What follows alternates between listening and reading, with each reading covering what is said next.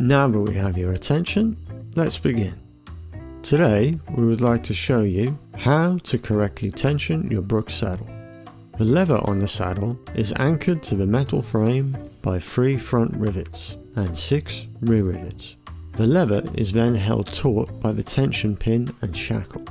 As time passes, the lever will undergo some natural stretching, which will cause the saddle tension to gradually reduce.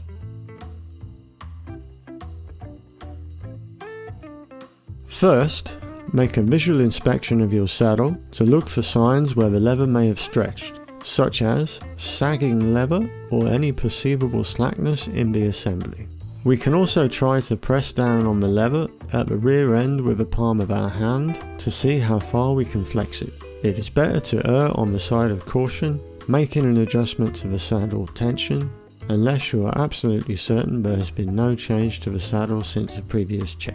Working from the front of the saddle, use your tensioning spanner to make a quarter or half clockwise turn on the tension pin nut, 90 to 180 degrees.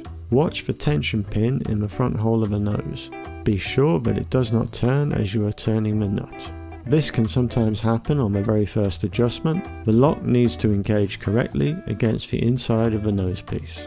Now, you can enjoy your saddle.